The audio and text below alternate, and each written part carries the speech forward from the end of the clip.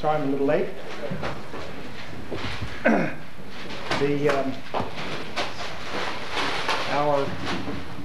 Our lecture today is going to focus on the upper Mississippi, that is to say, the two of the three branches that we haven't looked at in detail yet. We've looked at the Missouri River. So today we're going to look more at the Ohio River, and particularly on the Tygart Dam, but on a second dam that is in a way parallel to it, the Kinzua Dam. But the first thing we want to look at will be the Ohio River and navigation on the Ohio River, because this was the, we might say, almost the central challenge for the Corps of Engineers when they began their work in 1824, because the goal, you recall, was to open up that great waterway from New Orleans to Pittsburgh. And the problem in the lower part was, of course, the flooding, but the problem in the upper part was that there was often not enough water to allow transportation, to allow the boats to move upstream. And so in the 19th century there were various proposals. There were canals that were built around rapids and so forth. But eventually, towards the end of the century, they developed a program of canalization of the Ohio, which means to turn it into a series of dams and locks. And in the beginning, they used a very curious type of dam called essentially the Wicket Dam. I may have shown one or two slides of that initially. I can't even remember. I think I did, but we'll look at it today in detail. So we're going to look at the navigation aspect first. Then, of course, the Ohio becomes a national flood problem. You recall there's a great flood in 1907 in Pittsburgh. Then there's the 1913 flood, which brings into being the Miami Conservancy. And then there's the great 1936 and 1937 floods. Professor Smith has spoken about these. All of these then brought very large programs into being. So the second part of the lecture then will deal with the floods and the Tygart and the Kinzua Dam, K-I-N-Z-U-A. In your reading, I had assumed that there was a section on the Kinzua Dam, but there isn't, or at least it's a tiny little paragraph. Interesting story. We were writing this book, and if you repeat what I'm going to say now outside the classroom, you may get me in trouble, but our clients for this book were the Corps of Engineers and the Bureau of Reclamation. The Corps of Engineers was not too happy with having the Kinzua Dam in this book. We're going to put it back anyway, but the version you have is the version we finally submitted. It doesn't have Kinzua Dam in it, but I'm going to lecture on it anyway. So you'll get some background. You'll understand why some people in the Corps, not all, but some people thought that that shouldn't be in there. I think it should be in there, and you'll see why.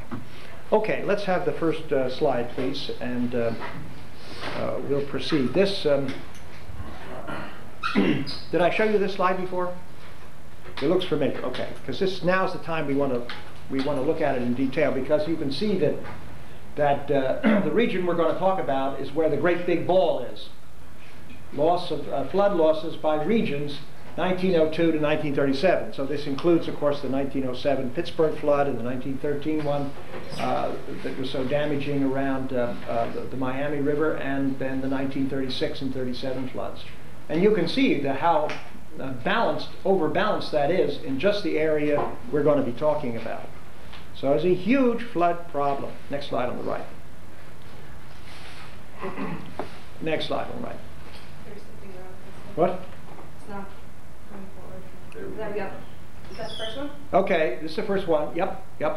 So we're going to be talking about the floods, but we're also going to be talking about the navigation profile. And just an image to get us started, you can see this is the modernization, the dams that are there.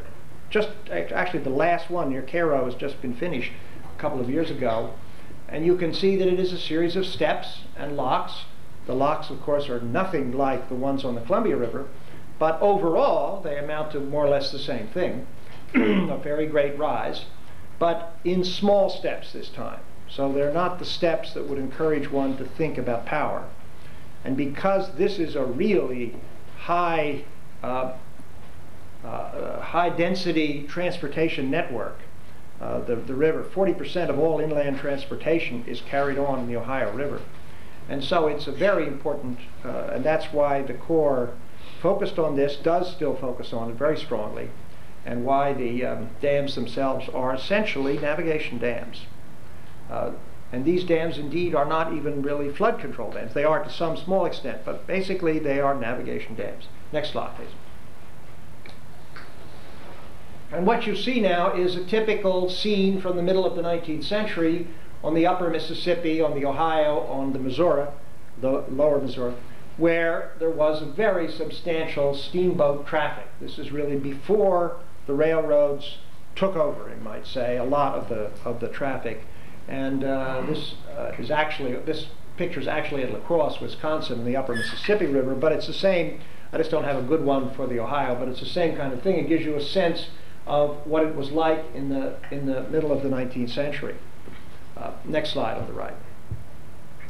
And here is the basin, the Mississippi Basin, and what we're going to focus on, obviously, is the Ohio. I think you can see that without my hobbling over there, just where we're going to be focusing on. So it's the Ohio and also the upper Mississippi. So that means where the Mississippi River comes from, although you could argue that the main branch of the Mississippi is the Ohio. From the point of view of flow, it certainly is.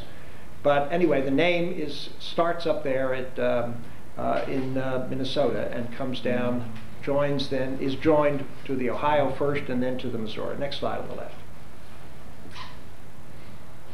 All right, now these strange gates, and the idea, you imagine now a dam across the river, the Ohio River, and the idea is you have this,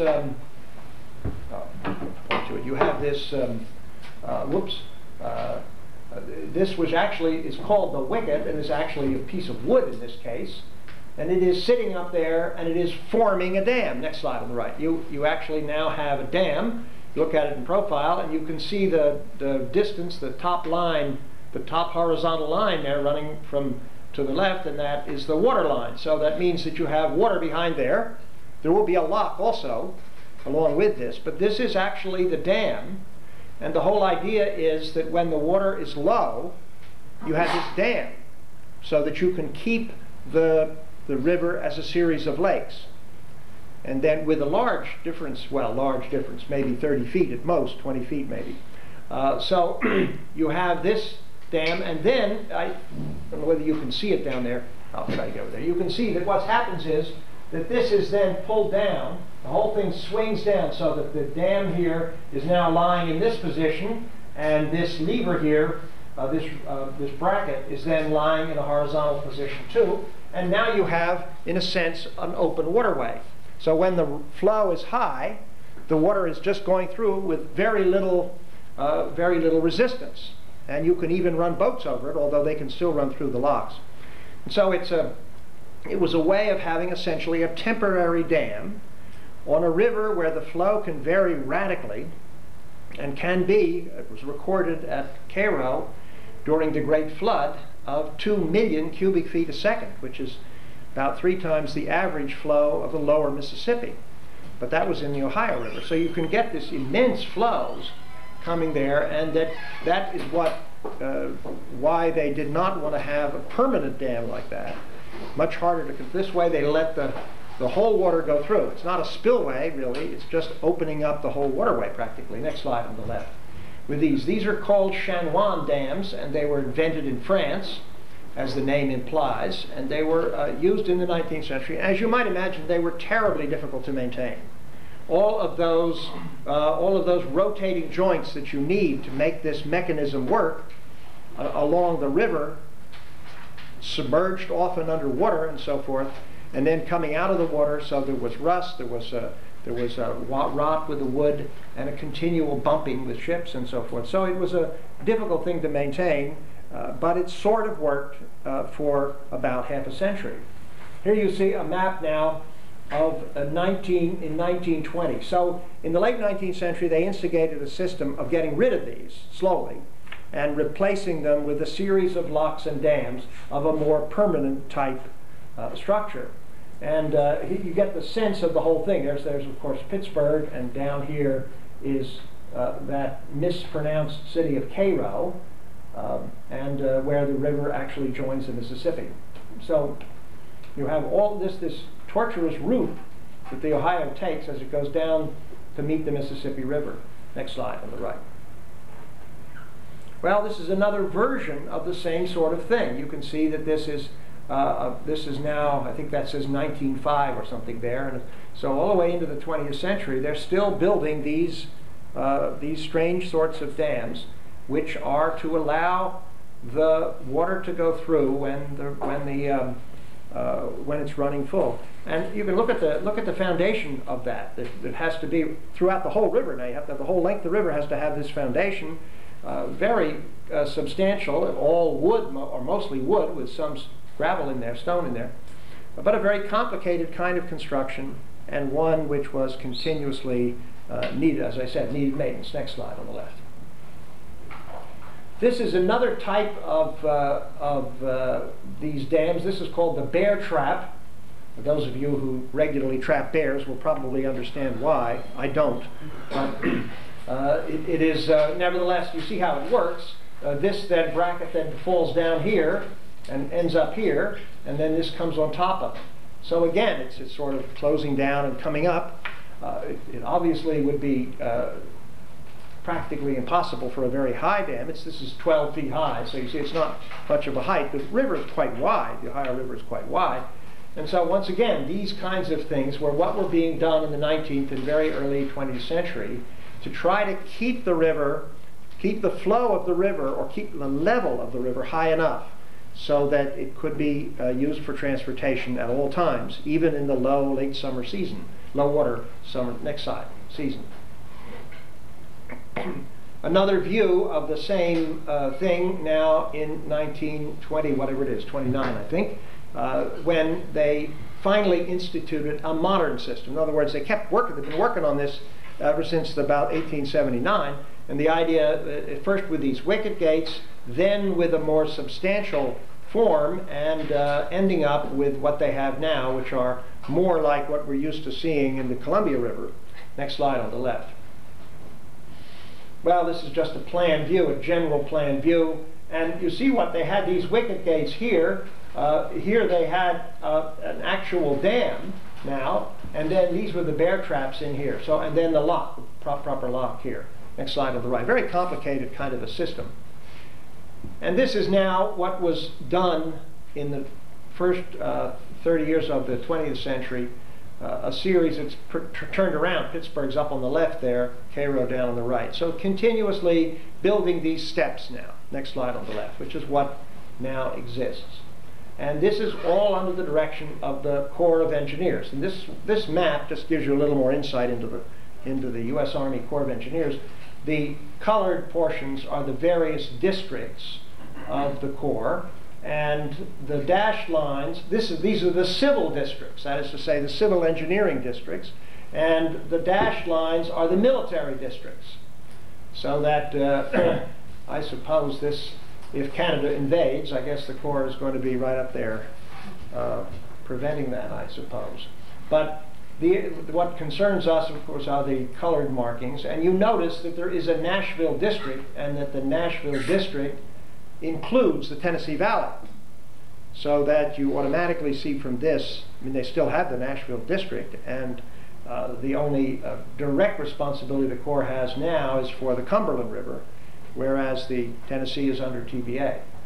Next slide on the right. But the Corps still has legal responsibility for navigation on the Tennessee River, so it's quite a complicated story. This is just an image now of the new type of dams on the Ohio River. This is the Gallipolis Dam, which was built in the 30s, and you see how strange it looks. It's got these gates that rise up, so that they still are allowing lots of water to go through when the river is running full, and then those drop down, those big drum gates drop down and form a dam to stop the water, to keep the water high enough behind the dam for navigation. So these are what are there on the on the river now. They don't all look like that, but they're fixed, permanent. They're none of this levering back and forth. Next slide on the left. Okay, so this just gives us an image now of where we have been and where we're going. So you see, of course, that here we were last time, the Central Valley project. Then we were at the Columbia River up here. And then we were on the Missouri River with just a few but very big dams. We didn't deal with all the others. There are plenty of others, of course. The lower Mississippi, which has no dams at all, except there are many tributaries, the White, the Arkansas, and so forth. And now we're out, and then the Tennessee Valley, which you can sort of see down here like that. And then this is the Ohio up here. And you can see all that line of dams, and then the upper Mississippi, which is the same sort of thing. These are essentially navigation dams.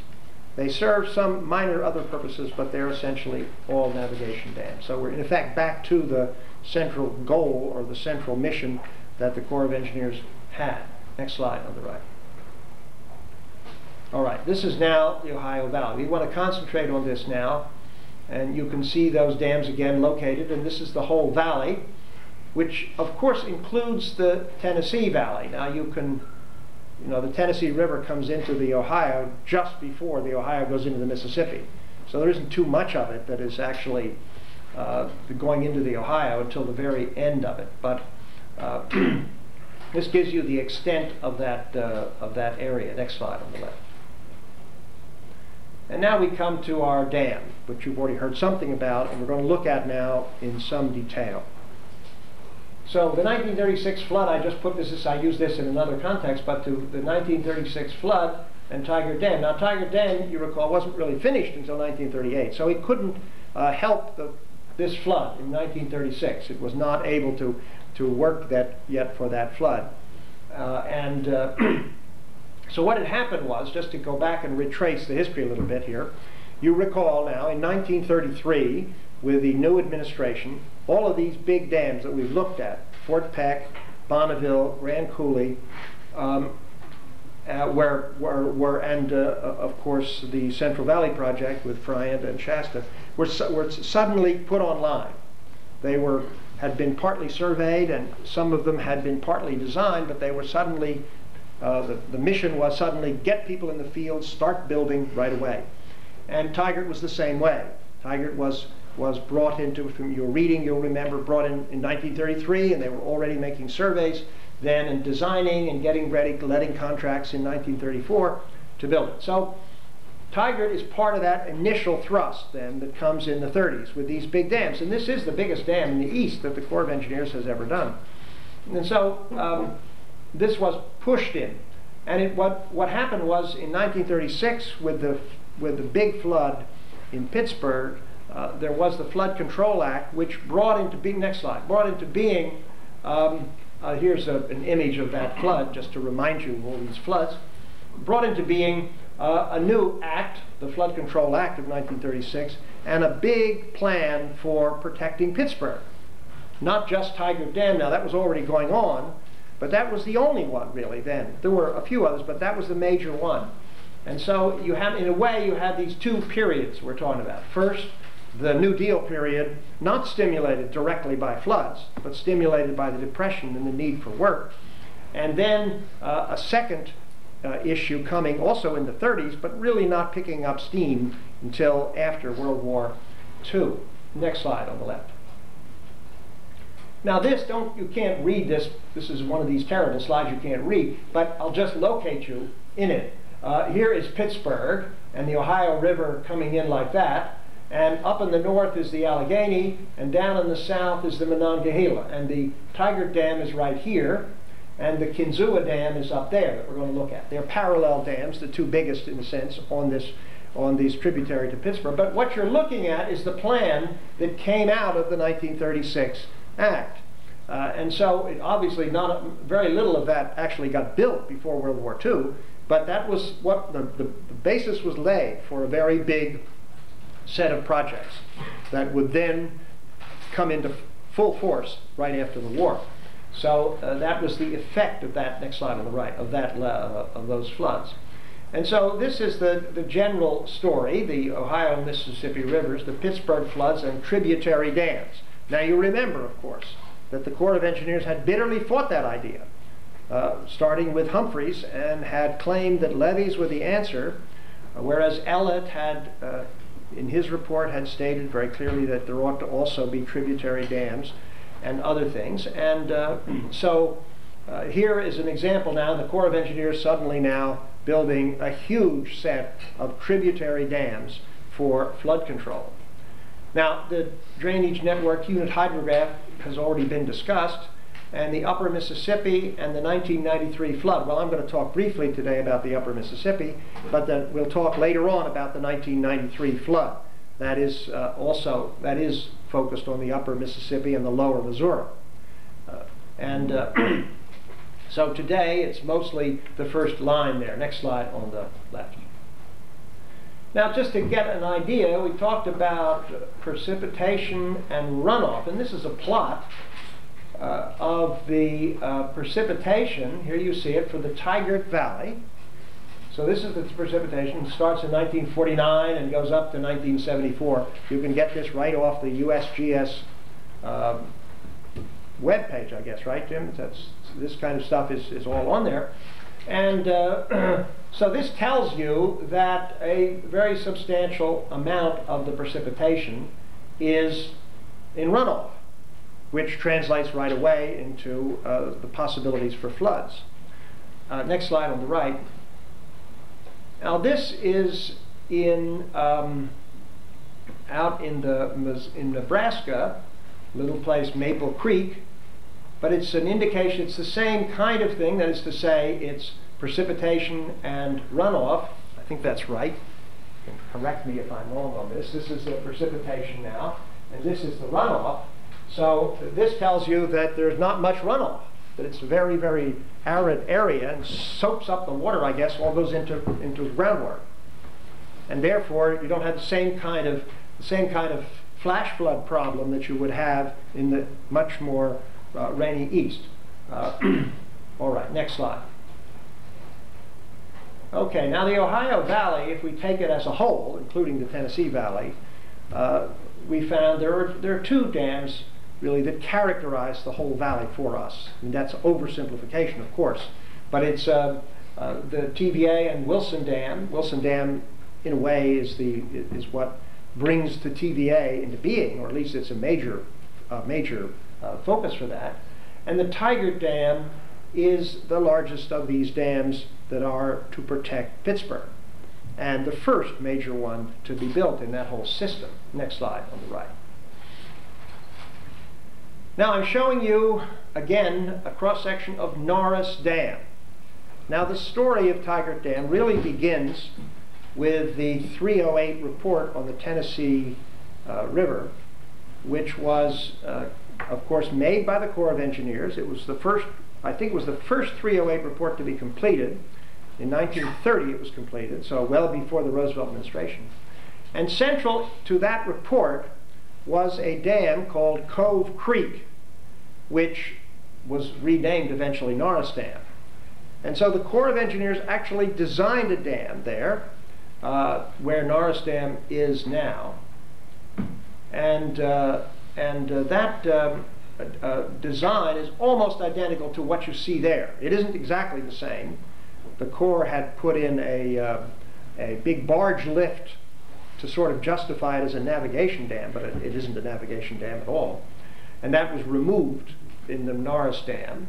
And the spillway was put in the middle of Norris Dam, whereas it had been on the side in the Cove Creek design. But I show it because the Corps was in the late 20s studying the design of a tall, massive concrete dam on the Cove Creek site. And this became the model for the Tygart Dam. In other words, they had worked out the ideas themselves, thought about this, and so when it came time to design Tygart Dam, this is what they had in their, you might say, in their drawer. They pulled these drawings out and they could follow them. Even though the Cove Creek Dam was taken away from them, it was given to the to TVA, you recall, and you recall that the TVA, or Morgan, turned around and gave the design to the Bureau of Reclamation. Kind of, you might say, evidence of his not complete love of the U.S. Army Corps of Engineers. So, next slide on the left. So the Norris Dam plays a role in this, and while it was being constructed, the people from Pittsburgh who were in charge of Tygart Dam visited the site and were, in effect, very much involved in following it as a way of preparing for the Tygart Dam. Actually, Norris Dam was done just a little earlier than Tygart, but it was also started, of course, at the same time. But it was, since it had already been designed, it was not much of a job to get it going quicker. So it was finished about 1935, whereas Tygart not till 1938. So this served as a model. And you can see what they're doing here in Norris Dam building it. They're building it as monoliths. Now, this is a little bit different than we saw with those big western dams, where they were built in blocks, you remember. Here they're built in what they called the term monolith, so that it's a huge block like this. Now, this is, of course, much smaller. These are much smaller than the Grand Coulee, Shasta, Hoover Dam types that we've seen before, but they're still a very substantial dam. Next slide. And so, while that's going on, the Corps of Engineers is grappling with the design of the Tygart Dam. And again, they're under the same kind of pressure that they were in these other dams, so that they were told, in effect, to get people to work in the field while they evolved the design. A rather scary operation for the designers to know that the things are being done in the field that they can't change, and they haven't yet figured out the design. And the most important aspect for the design of a dam like this is the foundations. That's one most important example. Of course, the stability and the sliding and the overturning are important, but they're so massive, these dams, that, as you know from your computations, does not turn out usually to be a major problem. Next slide on the left. So now let's go back to that and again orient ourselves. Here's Pittsburgh, here is the Monongahela River, and here are the two branches, the West Fork and the Tygart, that make up the Monongahela, and on the Tygart down here is where the dam is, well embedded in West Virginia. So it is going to be the southern most important dam here compared to the Kinzua Dam up here, which we'll turn to later. Next slide on the right. And this, again, this is not a slide you can really read completely, except that you'll see on it, it has lock and dam number, L&D, number 1, 2, 3, 4. It's a fully locked river. The Monongahela is a very important transportation artery because of the coal in West Virginia. And so that it was designed just the way the Ohio is really, with locks and dams, so that it could be, most of the season, it could be navigable. And of course, part of the idea of the Tygart Dam wasn't it was not just flood control, it was also navigation, also to store water and release it then when the low water season came, so there would be enough water in the Monongahela for navigational purposes. Next slide on the left. Well, here's the Tygart Dam, and it's very much like Norris Dam. It's not very different. It's not quite as high, but it's essentially the same thing. And you can see the various aspects of it. There is a crest here, which means there's a spillway. And then on the side, it's higher. So this is the spillway in here. There is, of course, the outlet down here. And then there's a whole bunch of stuff here, which I want to talk about. This is a region here where the idea of the water spilling over and then coming down with a lot of force, a lot of turbulence, a lot of energy, in other words, and how is that going to be dissipated? And so the Corps spent a lot of time worrying about that issue. Next slide on the right. So here you see the construction procedure going on. There's nothing particularly unusual about this except the Corps is doing it. It's a big one for the Corps. It's pretty much the same way as the Friant Dam and even Grand Coulee. That is to say, the concrete is being brought out along a trestle. It's not in a very deep valley, so it's not coming from up there like it was at Hoover Dam. And, but you can also see that it's being built in monoliths, just as the Nars Dam was. You can partly see that, I guess. You can see those big monoliths jutting out, and part of the water being allowed to go through. Again, there's not a very big flow in the Tygart River, so the diversion problem was not a great one. Next slide on the left. Here you see the monoliths as they're being built. So there's a monolith and another one next to it and so forth.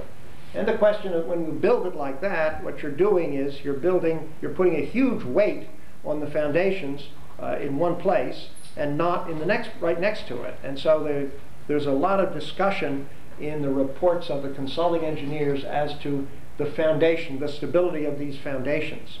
Were they going to be able to, were there going to be differential settlement? Was it going to crack the dam?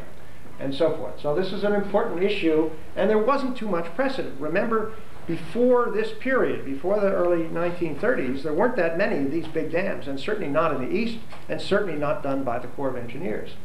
Next slide on the right. Here again you see part of the construction going on. Next slide on the left. And now you get a view, again, of the monoliths, separate monoliths, so the water could go through, you see, during the design. And but now you can see this other stuff that I wanted to talk about. And what's happening is that this is, of course, the central part in here is the spillway. It'll be the spillway. The gates, the dam, the rest of the dam will be higher when it's finished. These are the so-called training walls on either side. And this is a little dam down here, which is called a weir dam. Well, you already know what a weir is. And so the idea is the water comes over the spillway. It's not too easy to see it, but there are baffles in here. You can see them there. There are baffles that are supposed to break up the sweep of the water coming down. And then this stilling basin, that is to say, there is therefore something of the order of, I guess it's 20, 30 feet of water formed by the weir there, formed by that little dam, so that's a body of water into which the spillway will dump its water. Presumably very fast-running, dropping spillway will run into this stilling basin. Now, how to calculate all that? Well, how to calculate it? They didn't know how to calculate it. And so they hired the Carnegie Institute of Technology, now Carnegie Mellon University, the Carnegie Institute of Technology in Pittsburgh, a natural place for the Pittsburgh district, and they built a set of models, many of them, tens and tens of different models of this kind of a system, small-scale models that were to try to determine how best to still the water coming off of the spillway. So they spent a lot of time and in a sort of a dual sense, a lot of energy to determine the proper thing. And this is what the consultants in the Corps were very upset about, in the sense that they're building this thing as these tests are going on. And they're worried that they're going to have to tear it down and do something else if there's something found in the tests that decide against this. Well, of course, they knew pretty well where to start, and they could hold off this final construction till the end, but it was still a risk they were taking. Next slide on the right. And there the dam is just about finished. And next slide on the left. Here you see it now already in operation, and you remember that look down there at the water. Professor Smith pointed this out last time, that the level which one could take as a normal level is way below the dam, and that the history has been the dam has never spilled, so that it is a very conservative design. What you see down here, of course, are the outlet tunnels. The water is going through there. They're controlling it, of course, and they're letting water out. That's the whole idea, to control the water that comes down up the river, down the river. And you can see it is flowing all right, coming out of that, but not over top. So the problem of the stilling basin is much reduced. Still, there's a problem there. There's a lot of force coming out of that water because it's still ahead behind it. So there's a lot of force coming out, but it's not quite the same as if it were spilling down there, tearing down that spillway. Next slide on the right. Now, I want to point out this, so you can see the whole thing there in diagrammatic form. But the Corps of Engineers was concerned at this time, because this was their first big dam. And so, first of all, they were concerned technically. And we get that sense, the big technical issues, the foundations, one, and the spilling basin, that whole issue is two of the problems that engage their attention. But they were also concerned about the looks of the dam. And they decided that they should do something about that. So they hired Paul Cret, C-R-E-T, Paul Cret, who was a very famous French architect who had been trained in France, came to this country in the early part of the 20th century, settled in Philadelphia, where he became a professor at the School of Architecture there, and also became a designer, noted designer. Any of you visited the University of Texas in Austin? Anybody ever been there? Okay, well, the main architectural campus was designed by Paul Cret. It's a kind of a classical design. And, but he was also noted for working on works of engineering. And the Ben Franklin Bridge, which in Philadelphia, if you look carefully, you'll see the anchor blocks there are worked on. That is to say, they're given treatment, which we would call an architectural treatment, a visual treatment by an architect. And so they hired him, and what you see here in this dam are these little arcades here, and the little towers, and they're all worked a little bit. That is to say, if you had just done, they could have been designed straight. You don't need arcades there. You don't need arches. That's not, those spans are very short. They could easily have been done with reinforced concrete beams. But that was what he added to the design. It's the only case that I know of where an architect played a role, visual role, in such a big dam. There was, in Hoover Dam, there was an architect involved, but he played a very much less of a role than here. These are quite prominent, these side galleries here on the top. Next slide, please. Well, here you see them even more. And the engineers of course, they were interested in having this done, but they were not so happy that it took a while for this design to appear, and they were trying to get this thing built, trying to get people in the field, people to build it. And again, here was a case of design holding up the construction to some extent, not a great extent, but to some. Next slide on the left. And here you see very clearly this stilling basin and these the spillway here, the openings. It's hard to see the openings. They're down there all right, the water coming out of those openings. Next slide on the right. So you get an idea of this design. All right, that's the Tygart Dam. I want to now turn to the other dam, the Kinzua Dam. This is, again, this aerial view of the Mississippi River. That must be taken by a satellite, huh? But I'm amazed that the river is so wide. It isn't really that wide. It's a topographic image that's been enhanced. It's being massaged? Okay. Massaged photographic image. Fine. All right. Next slide on the left. But it certainly brings out the location of it very well. So here's Tygart on the south. Next slide on the right. And now we're going to look at Kinzua Dam in the north. Not a particularly interesting dam. That is to say, doesn't bring us much. You can see the little spillway there. The dam itself is much smaller than Tygart. It had very little in the way of these big problems. But it had another set of problems associated with it. Next slide on the left. And so let's locate it. It's up here on the little Kinzua Creek, the top of the Allegheny, which is the, of course, main feeder down here from the north for forming the Ohio River. You will also notice there are locks and dams up to, this is head of Slackwater, which means head of the navigable part of the river. From there on, it's not navigable, and therefore this is a flood control dam. That's the major aspect of that dam. It also has some navigation meaning for the same reason that Tygart does as well, but less in this case. So what was the issue here? Well, the issue was that this land up here, this is a big lake formed here, and the land that was inundated by that lake belonged to the Seneca Indians. The Seneca tribe had been granted this land by treaty, a treaty signed by George Washington, no less, in the late 18th century. And the Corps of Engineers and the, well, let's say the U.S. government, we have to say, simply took that land. They there were compensations and so forth, but the Indians were not happy at all with that. They took a lawsuit. This is a complicated political issue, which I won't go into right now, but the point was they were very upset with losing this land, and they hired a consultant, somebody that they thought would know about these water issues, and it turns out somebody who was not as friendly as he might have been to the Corps of Engineers. Guess who they hired? How about Arthur Morgan? That's who they hired. Next slide. So I just show you a slide here with Arthur Morgan in the middle.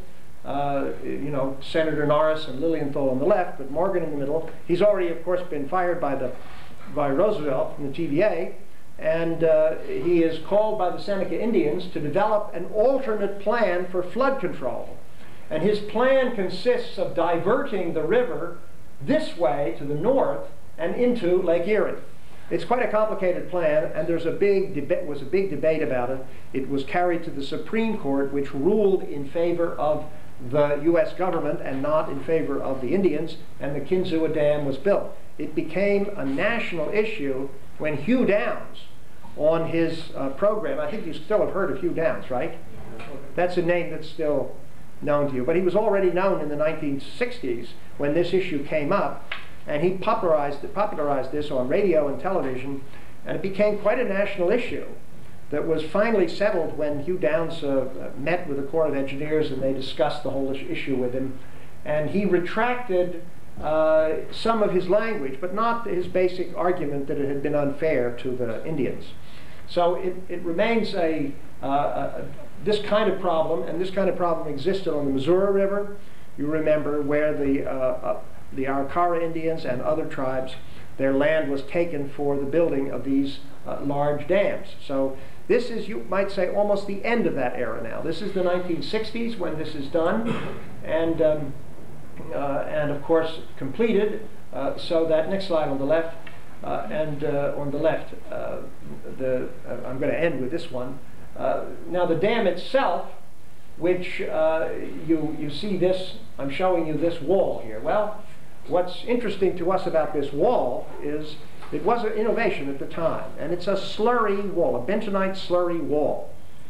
Now, there's a very famous bentonite slurry wall construction that, does anybody have any idea where that is? Well, it is in fact the basic foundation for the World Trade Center. And those walls were built this way, and they're worried about those walls now because all the bracing was taken down, was destroyed in the disaster.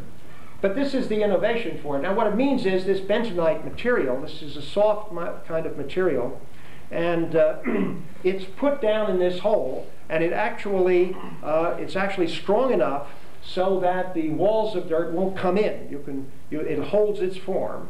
And then you can cast concrete in it, and concrete is much heavier, so the concrete will drop down and this bentonite slurry will come out, in effect, and you'll end up, as the concrete rises, with a concrete wall. So that it's a way of building, this is a very deep wall. It's a way of building a wall like this without expensive excavation and forming, particularly the forming. You have to excavate it, but the forming. And then it's a simple way to do it. The concrete flows in, the bentonite comes out.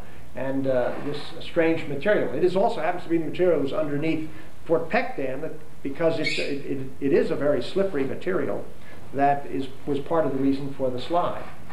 So the last thing, next slide on the right, and I'm not going to do any more of this, is forward, yeah, that's it, is just to look at the upper Mississippi River. It's in your reading. I don't think we're a little over time now anyway, and I won't go through it, but the whole upper Mississippi has a series of locks and dams that look just like that. They're across the river. They're very low dams. They're for the purpose of creating navigation, essentially navigation, not even much flood control in this case, because it is a heavy navigable area just like the Ohio. Okay.